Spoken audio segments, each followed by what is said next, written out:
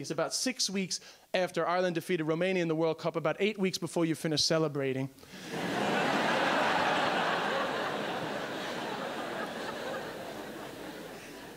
And I got here, and everybody hated Gay. That fucking Gay, man. They love Hackett, you fucking Hoth bastard. The minute he was gone, oh, bring back Gay, we love Gay. Pat Kenny's a fucking plank, bring back Gay. You just missed having a hack at him. You wanted him back so you could have one more hack at the old grey-haired fecker, you know? And it'll be the same when Pat's gone. Pat'll go and everybody, oh, God, bring back Pat. This Ryan Tubridy's a fucking idiot.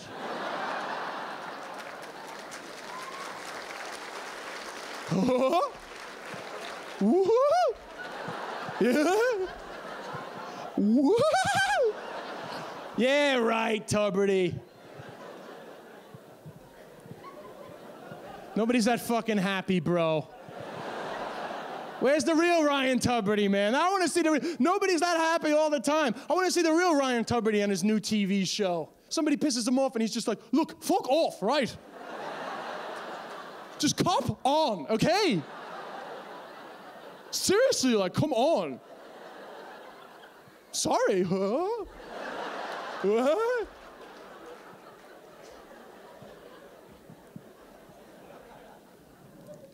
So I wore a Cork jersey on the Late Late, man. It was a big deal. No, it was a big deal. I mean, you know, whatever. Obviously, different people have it's not. I'm not really trying to be divisive here, but it was a big deal. You know, I committed to Cork for the rest of my life because when you're American, you live in this beautiful neutral ground when it comes to supporting GAA teams. You know, you don't really have to make a decision. But I went on national TV and committed to Cork for the rest of my life. That's a huge commitment, you know, just to get a ticket to the All Ireland. Now I got my ticket. That's the thing. And I went, you know? But the thing is that my girlfriend's father got me the ticket. So, and now I'm committed to her as well. It's a lot of commitment just to go to a match. But I was there, though. Very strange thing when you walk into Croke Park 2 days after you've been begging for a ticket on the Late Late, and you're wearing your Cork jersey, and you walk into the Cusack stand entrance, and you walk into the sea of red, and the whole place just turns around. You got your fucking ticket anyway! Fair play, you got your ticket. Come here, get a fucking picture with the boys. Come here, get a picture. Take a picture now. And a fucking picture now. My fair play, you're one of us. You're one of us. Up the rivers. I saw you in the Late Late, fair play. I wouldn't normally be in a Friday, but I was saving up for coming up to Dublin, fair play. One of the boys, holy fuck! I felt so included, you know? Finally, 14 years in this country, and I was part of it, you know? What a better venue to find out you're part of it than fucking Croke Park, you know? My new friends, it was amazing. I just felt so good, you know? And I walked away from them, and I walked into the entrance. Now, the thing was, my girlfriend's dad had gotten me a premium level ticket, a corporate box ticket. Now, I would have taken any ticket. I just wanted to go to the match, you know? And I walked in towards the premium level entrance, and my brand new friends turned around, and they were like, oh, for fuck's sake! Premium level ticket, is it? Fuck off, you're not one of the real people at all, boy. Mr. fucking minimum wage, is it? But I didn't need their approval anymore. I didn't need their approval anymore because I was part of it. And as I walked through that stadium and I looked out at that green grass and the place was electric, Jesus, things changed inside me that day. There's such a huge energy in Croke Park. It's too much, you know, as the two teams march around, weapons in hand. And as they pass your section, everyone stands up. Like they're going off to war. That's why there's no need for an Irish army. All the differences will be sorted out on the pitch. All those deaf fuckers wasted their time. Always gets a delayed reaction. It's where there was buckets of them in. Such an energy, man. It's too much. It's actually too much, you know? That's why there's a huge gaping hole in Croke Park, so some of that energy can get out. If they closed off Croke Park, the place would explode on All Ireland Day. That's why there's so many troublemakers from the north side of Dublin, because on the big days in Croke Park, the energy leaks out, and all the little fellas from the Dublin Tree area are like, whoa, what the fuck is that? I have to rob a card or something, like, fuck.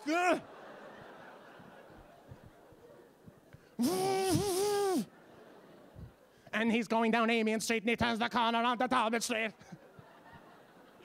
And the Guardian behind him. Seamus McDonough, he's been in the Gardaí for 12 years.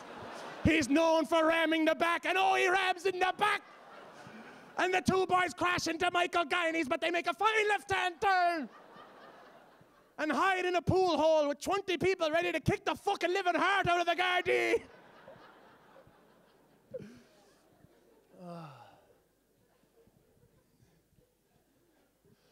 That was improvised. Yeah, it was just amazing, man. The energy in that place. Something changed inside me that day. It was as if I was being propelled forward 50 years, propelled backward 50 years, and steadfastly nailed to the present, all at that one moment. As the national anthem started to play, I could feel Ireland changing in front of my very face. Everybody standing up. I fucking sang it. Didn't know the words, but I fucking sang it anyway. I wasn't the only one, I'll have you know. Many the Hummer beside me. I don't know the Irish, just to fit in, I bless myself, and I'm a August and Vic August and Spirit and Nave, now come on to fuck. And the energy rose with every hammering of the beats from the Artane Abused Boys band. Things changed inside me. I could feel Ireland changing. And as it began to, with every beat of that drum, I knew things were moving on. I knew that fella's dad had been raped by the church, but he was moving on. I know the GAA are backward, but we're moving on. You can say fuck on the late now.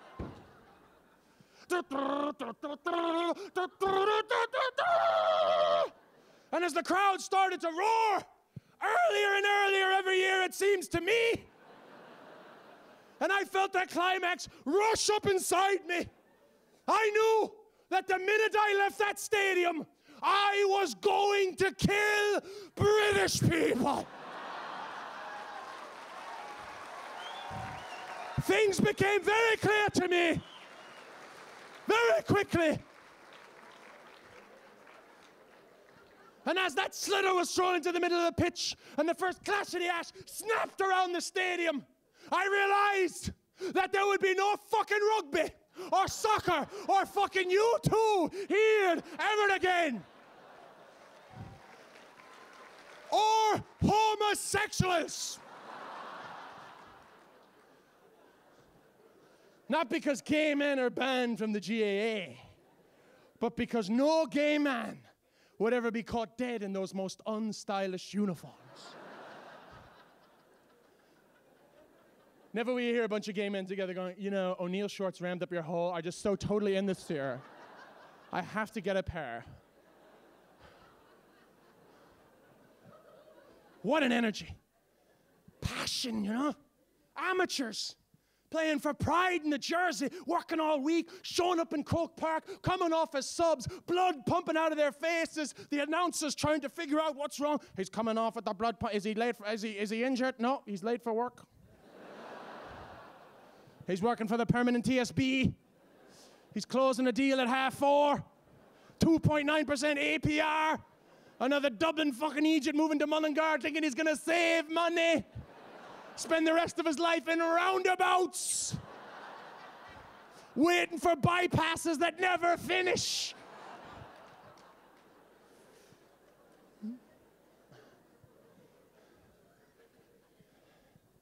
Amazing.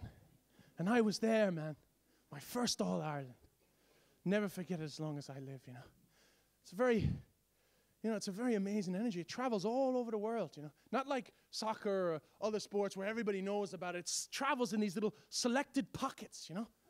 Men in New York, immigrants from Ireland in the 1950s, wake up in Brooklyn, spend half their morning going across New York on the 1 in the 9 train through Manhattan to get to some Irish club in the North Bronx at 9:30 in the morning to watch the match live, eating Denny's sausages imported 9 years ago, drinking pints of Guinness like diarrhea, because Guinness doesn't travel. Sean Oak's third cousins in Fiji, watching the match in a hut on Setanta Sports, doing Fijian hackers for the boys in Croke Park. De-young, pulling it, ground hurling. San Francisco, come on, Cork! Amazing. Very patronizing thing, though, being an American in Croke Park when a lot of people know who you are. Would you understand what's going on here now, like? There'd be no pads and hurling now, like.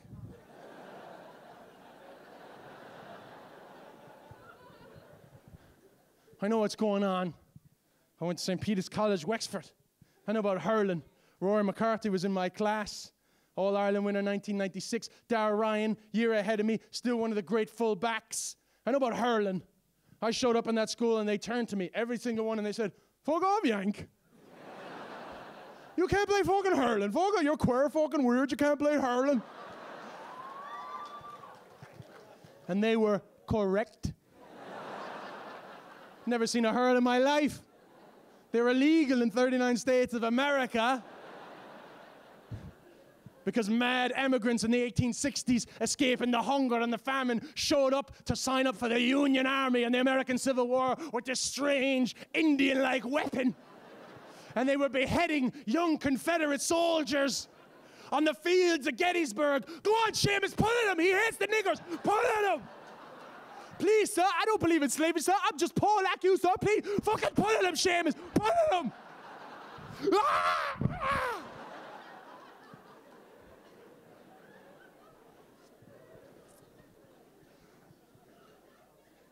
So I know about hurling.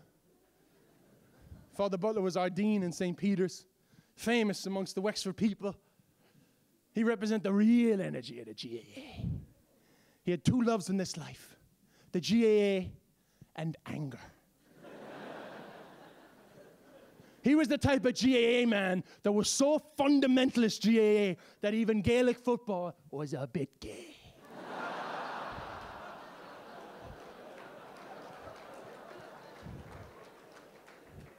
So one day as boarders, we went down to the ref for breakfast, cold winter's morning. We went in with a simple request. We asked him, "Father, could we have some toast?"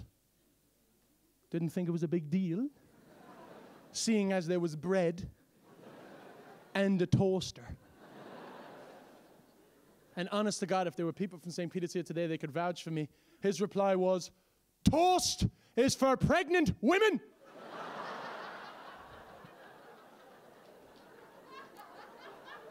So I know about fucking hurling. So just to spite them, they told me I couldn't play. So just to spite them, senior hurling trials, 1990 in St. Peter's, I showed up. Never played hurling in my life, and I showed up to play with men who would go on to win All-Irelands. And again, they said, "Fuck off, Yank, you can't play hurling." And I said, "Give me that fucking hurl. I mightn't hit the ball, but I'll hit your shins, you patty cunt." And the trainer said, "Go away, Yank. But come back next year. You haven't got the skills, but you've the right attitude."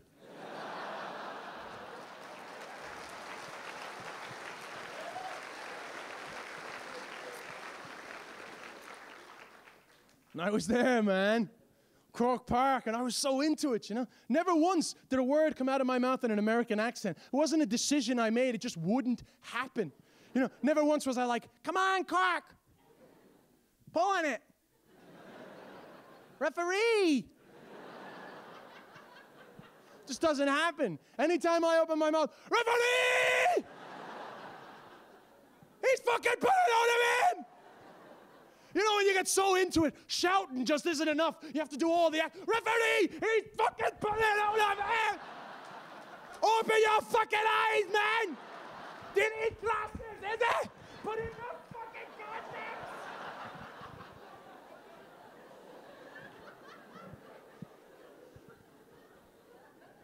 I support Cork, and I realized that I would support Cork for the rest of my life. The first time I heard that word, Satanta. Satanta. It doesn't get more Republican than Satanta. Jesus, the first time I heard that word cried out over the loudspeaker, I thought I was going to see a man fly into Croke Park on a white-winged horse, like the Pegasus. Next up in the forwards for Cork, Satanta or Halpine.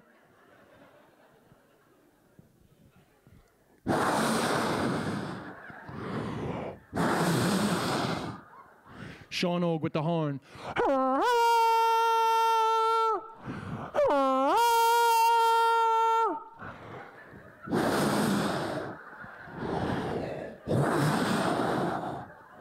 Everyone in Croke Park. Satanta.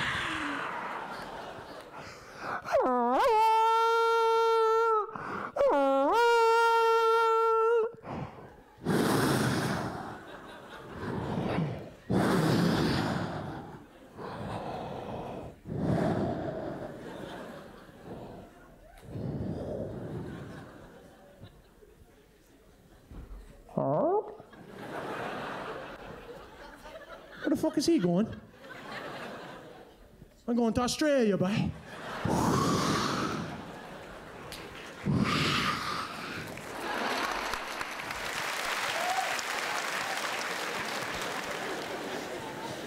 So that's it, I'm here now. That's the point. I'm stuck here. I've embraced Ireland, that's it. People in New York don't know who the fuck I am. Irish people come up to me, my family's in New York, they never fucking heard of you.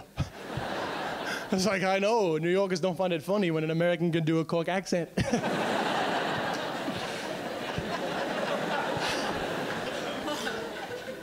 I'm stuck here and I'm used to it now, you know. I'm used to the Irish women. The American women are the ones I find complicated now. You know, there's too much protocol that goes with meeting an American woman. You know, you go to a nightclub, then you gotta get their number, then you call her, then she screens your number, does like an FBI background check on you, make sure you're not a terrorist. Then you go out on a couple of dates. I've made the mistake of asking Irish girls out on dates. Hey, you wanna go on a date? A date? Fuck off. Fucking date. Irish people don't date. We go for a drink. Yeah, I know that's a date. No! Oh, my friends will be there. Be great crack. I don't want to meet your friends. I want to meet you. I tell you what, why don't you go out with your friends, right? And then text me when you're finished. My favorite text of all, are you awake? Are you pissed? Come on over.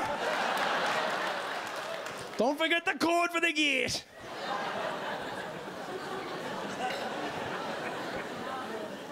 Oh yeah, Irish people don't date. Irish people go to the nightclub, get pissed out of their heads waiting for Come On Eileen to come on, you know what I mean? Just maul into each other. Irish people don't date, they shift. That's the other thing I learned in Wexford, lads. And I got to Wexford, and I'll tell you something, Ireland has been liberated sexually, no doubt, but your language of love has not been liberated along with it. Your language of love is all wrong. Words like shift. I got to Wexford and the boys were like, did you shift or yank, did you? Did you shift or yank, did you? I did you. Stay, stay. It's the wrong word for something as beautiful as kissing another human being. So, it's like a keyboard, you know? Did you shift her? Did you? I capitalized. She loved it. 6 times. The 6th time I couldn't get it up. Well, what'd you do? I pressed Control Alt Delete.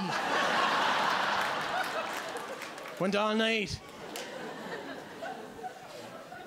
Did you get off with her? It's even worse. Get off means this. How can you put the word get off on something that means come as close as possible? Get the fuck away from me means the same thing. Did you get the fuck away from me with her? Doesn't make sense. Did you ride her?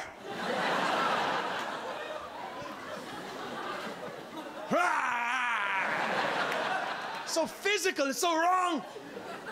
And the male response is even worse. The Irish male response. Did I ride her? I fucking borsted her. Bent the hole off her. Tore it into it. Broke the bed.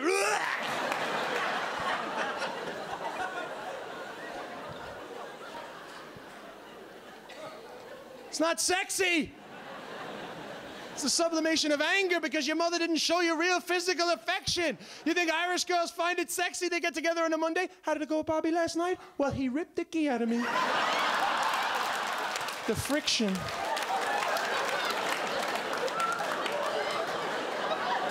So, what I was going to say is Ireland has definitely been liberated sexually. That's a fact. And Irish women have one-night stands. That is also a fact. In fact, I would go so far as to say Irish women have more one-night stands than American women. And that's not to say that you're sluttier in any way. It's just in America we have a thing called serial killers. Makes people a little bit paranoid. Whereas in Ireland, it's like you go to a club and it's like, you're from Athlone, do you know Seamus? You do? Lovely, let's go fucking, let's go. Like, there's no barriers here. Everybody knows everybody, you know?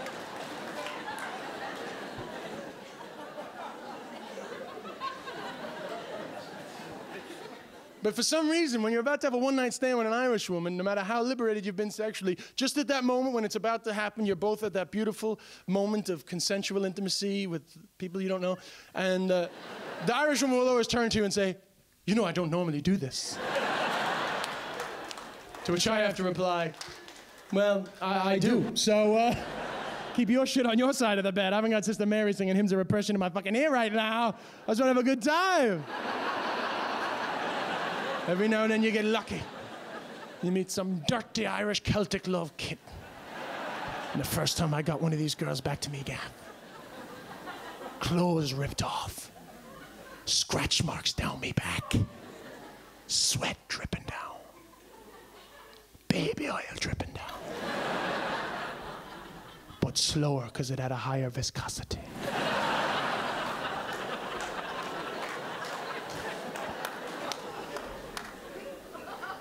And I lost the run of myself. I pulled her hair and she pulled mine and I said, do you want to have a shower, you filthy little thing? And she said, I'd love to have a shower. And I said, I just have to turn on the immersion.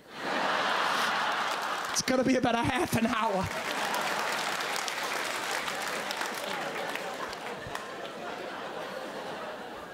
Wouldn't be a Des Bishop show without one reference to the immersion.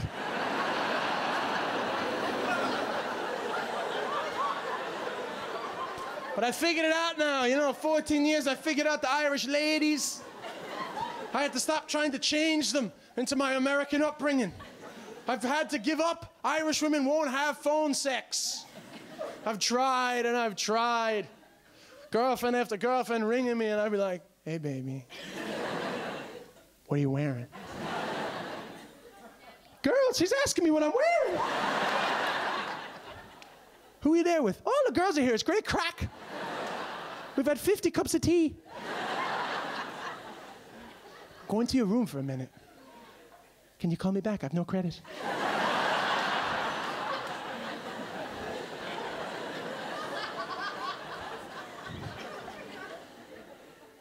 Okay, so, what are you wearing? I'm not fucking telling you what I'm wearing. This is stupid. Come on, what are you wearing? A jumper, I'm fucking freezing. Well, put the heating on. The heating doesn't go out till 6 o'clock. You know that, it's on a timer. I think we're made of money.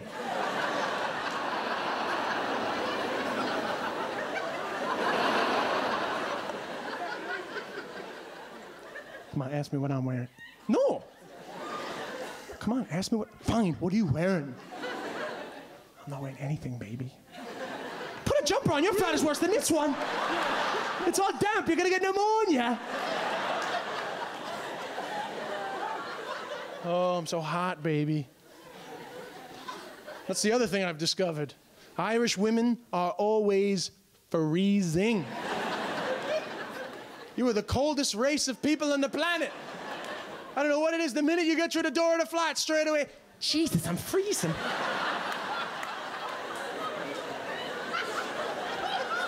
It's very cold. Jesus, I'm freezing.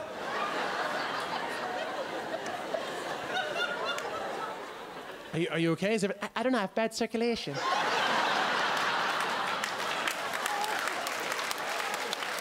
You're clapping because every woman in this room has used that excuse and every man has heard it. I don't know, I have bad circulation.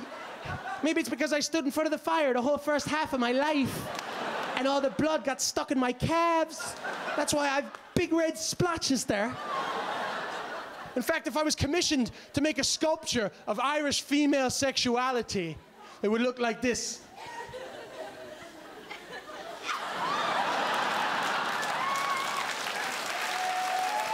And if I was commissioned to make an action sculpture of Irish female sexuality turned on, it would look like this.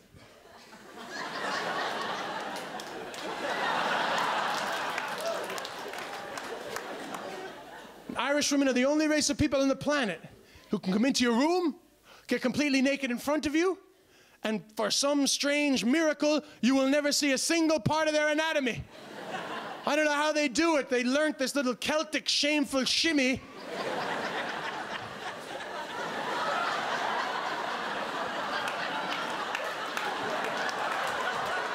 And just when you think you're gonna see it, straight away, shoom, under the duvet.